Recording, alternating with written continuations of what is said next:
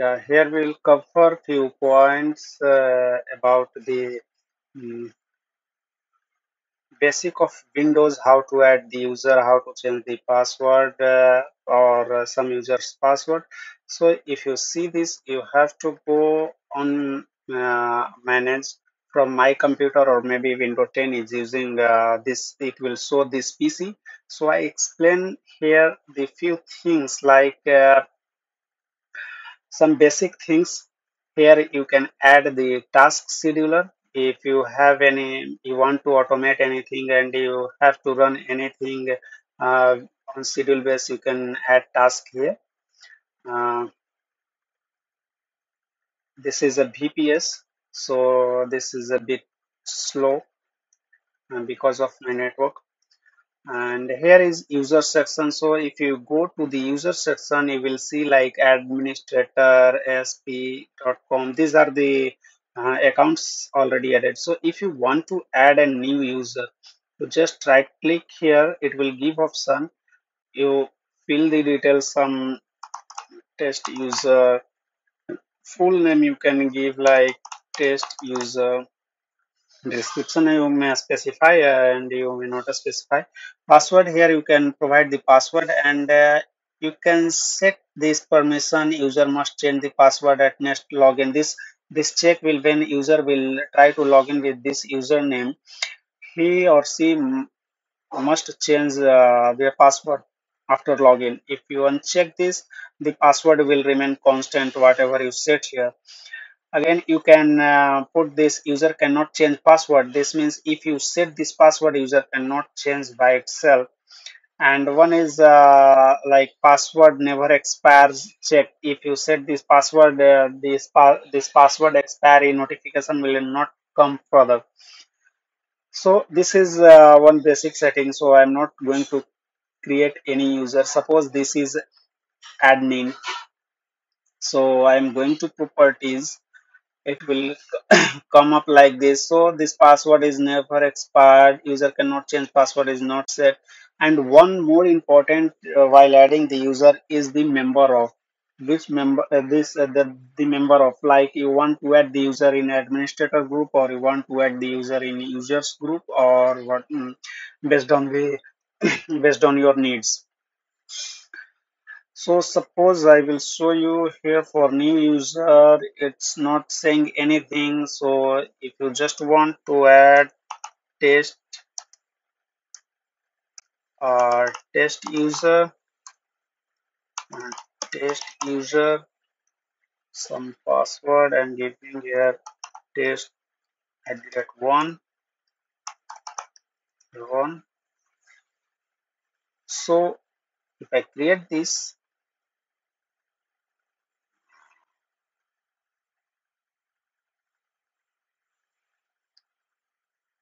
yeah, it's created.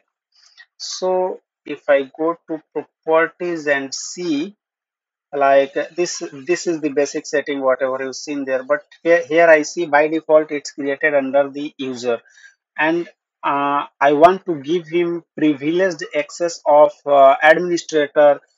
So I will go here and will go in advance, and will find the role.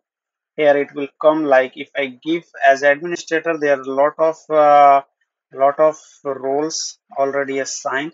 So if I give the administrator privilege, uh, so now this test user is a part of administrator. So this is how we create user in Windows. Now exploring a few of the things, let me remove this because this is VPS, and this is someone else VPS, so I don't want to play more here. Okay, you want to delete administrator account, so that's a warning.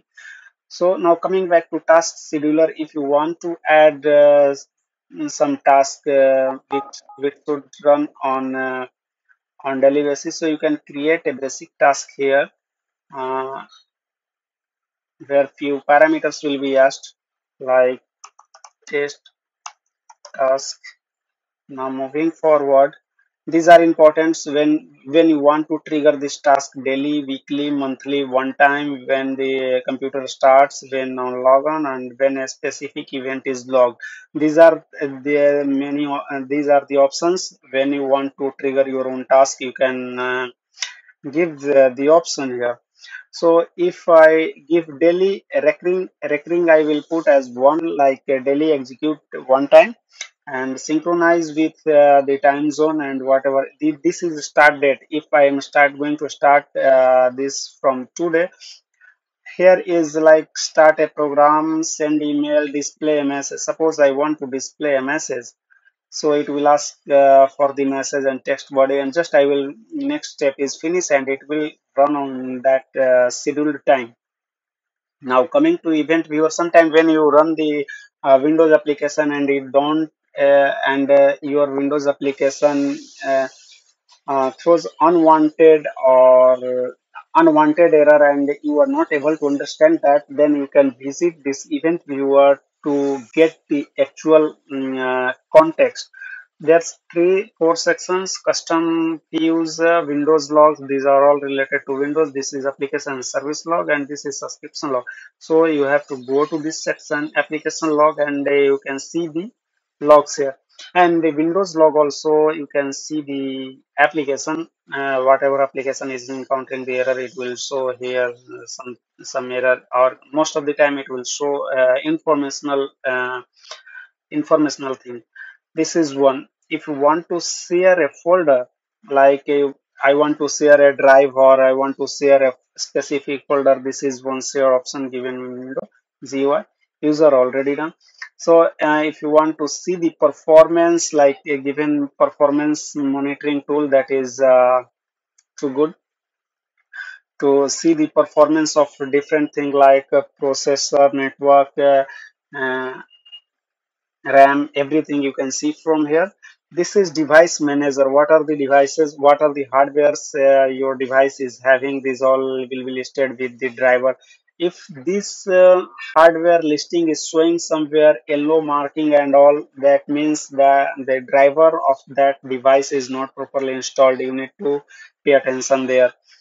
Uh, Next is storage management. This is storage management. So here you can manage the space, and you can create the drives if you have unlocated a space, and you can split the single drive to multiple one, like making by shrinking the volume, it will give you a space, and you can you can then create a new partition from there.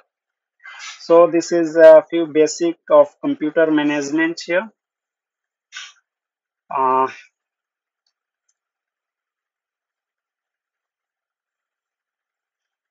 so I will close the remote session. So I have exit from that VPS. This VPS was with me from long back, around from last 4 years.